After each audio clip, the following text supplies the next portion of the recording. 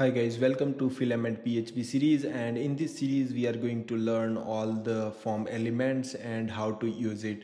So in my previous video I already show you about the post module. So let me go to my VS Code editor, and you can see over here there is a post table with title, slug, category, color and all the fields we taken.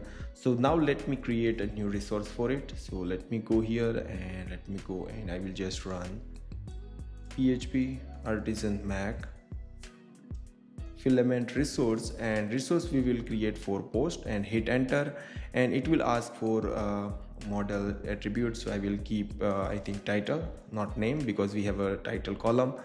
Okay, and then you can see that read only page that we already not required, and also it should be not automatically get from the database, so just no.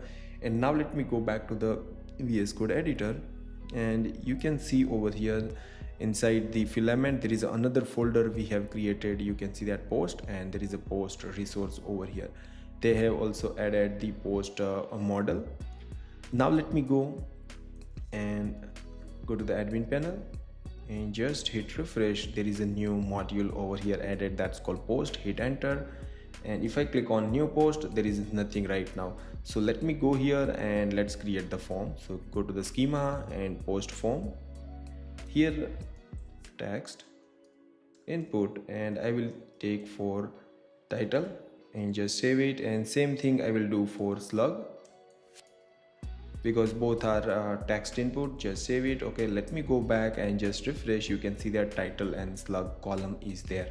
Okay, now next I am going to use the select because there is a category ID we have taken. So I'm going to just use select Mac, and then I will use category underscore ID. Okay, because we have taken the text input, but this is the select, but that should be the option. So what there is another method is options, and you can pass the array like this, A1 and 2, something like that, and just save it. Okay, and let me go here and just hit refresh.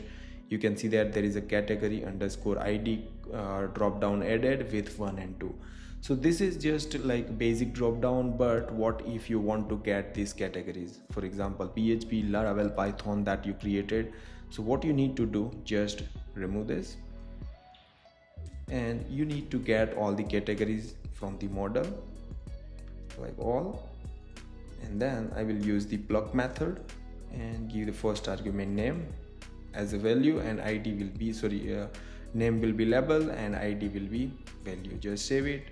Let me go and just create and hit over here.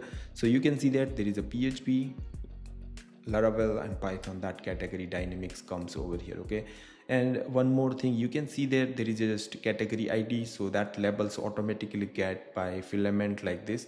So if you want to change that, there is another method that's called label. Okay, and you can give, like for example I'm going to just say category, save it, and just let me go and refresh. You can see that choose category. So that means this is the label method that you can use it. And next we have taken the field that's called color, so we can use the color picker for it. And in filament you don't have to do so many things, just you have to say color picker. Okay, and just Mac color like this, and just save it. Okay, and let me go and hit refresh. You will see there is a color, and you can see that you can choose the color as well, and there is automatically great design given by filament. So this is really awesome. So the next field let me add is body. So let me go, and here we need to add rich text box. So just they already provide the rich editor, and just Mac body, and just save it. Okay, and let's see how it looks. Just refresh. You can see that there is a bold option, italic option, underline. So that's really awesome rich text box they have added. And also they have added like markdown editor like this, and just save it. Okay, and let me go here and hit refresh. You can see that they have just minimal option, but that all required. So you can use rich text box, otherwise you can use the markdown, but for now we use just markdown for body. And then I'm going to add for file upload, I'm going to use the for image. You can see over here there is an image column. I'm going to add file upload, okay, like this, okay, and just I'm going to say make image, and then next argument we need to give. By default they have already upload on public disk, but you can change the disk as well using the disk function like this, okay, and you can provide the S3 or whatever your disk, but here I'm going to just say public disk, okay. And one more thing, when you choose the file, you can also choose the directory, which directory that should be go. So I'm just going to directory method, and we are going to create new directory called post and just save it, okay. So this means this is for file upload, and if I go here you can see that how it looks, okay. And if I choose the image, let me go here and I'm going to choose any image, yeah, and you can see that it's uploading over here. 98, it's completed, so it looks awesome, okay. Make sure we are running our application localhost 8000. So let me go here and inside my env, so let me go to, make sure your app URL should be the same, so then it will be work, because right now it's working perfectly fine because of my URL are same, okay. And now let me go to the storage, apps and public, and you will get the image over here, okay. So just wait, and let me go here and again let me add another fields that call tags, okay. So that we also require tags input for it. So let me go here and tags input make tags and just save it, okay. And now let me go and just refresh. You can see over here tag, for example you can see Laravel 12, and you can see that Laravel 11, you can see that it looks really awesome for the tag. So this is for the tags input, okay. And now let me go back and let me add the checkbox for it's published or not. So I'm going to use just checkbox like this, make published, and just save it. And let me go here, and there is very simple checkbox over here added that checked, okay. You can see that. Same way I'm going to add published underscore add where user can choose the date. So I'm going to use just dat picker for it, so dat picker, okay, and make published underscore add and just save it, okay. And now let me go back, hit refresh. You can see that here is the date, you can see. So this was very basic, and usually we are using this all the input. If you want to add some more inputs, you can go to the documentation, and there is a form over here, and you can see that how to use the radio button, okay. And if I go to the text input, you can see that how easily you can use like email field, and if you can add like numeric, for example if you say just like title with numeric like this and just save it. And if I go here and hit refresh, you will see there is only numeric by default added. So that means you can use that all the elements over here, okay. I'm not going to cover all the elements in this video, but just basic elements that we required. For example, you can use the slider like this, you can see the range slider, okay. So what we done over here, that usually we are using that input. So let me go and just roll back this, remove this and just save it, okay, and hit refresh, okay. I'm going to just use the like first post, okay, and first post, okay. And I'm going to choose the category Laravel, and color I'm going to choose, and body will be test body, and I'm going to choose the image, and it's uploading, and just I will add, and I will make it published, and then I'm going to choose the date as well. And let me click on create. You can see that post is created over here, and let me go back to the post. You can see that there is a post created.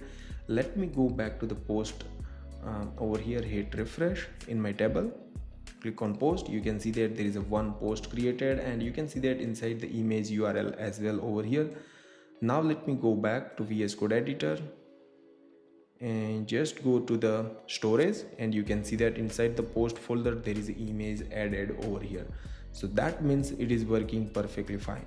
Now let me go here, and if I refresh it, you can see that here also we need to display it. So how can we display all the data over there? So let me go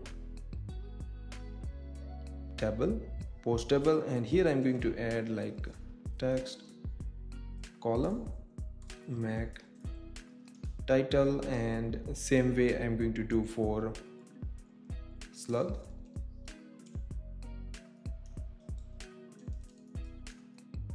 Save it, and now let me go back over here and hit refresh. You can see that title and slug. Same way I'm going to display the category. And category, how can we get? Because I can directly get category underscore ID like this, and if I go here, because in the same table they are adding the category ID too. But what if you want to display from the relationship? Because we already add the relationship over here, so just copy that category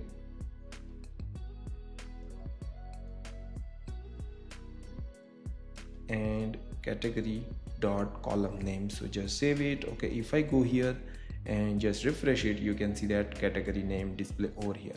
Same way I can use the color column, make color field, just save it, and now hit refresh. You can see that what color we choose, that displaying over here properly. I also want to display the image, so how can I do that? So just I'm going to just say image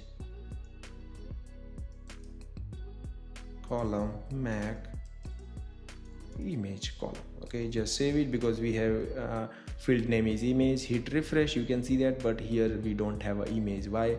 Because we need to define the disk. So disk will be public. Okay, so because we have stored this image to the public, and just hit refresh, even it's not going to display the image. Why? Because let me go here and we need to run php artisan storage link, because we haven't linked the folder. So let me go here, refresh it. You can see that now my image is coming over here. If I go here, you can see that over here also it's displayed.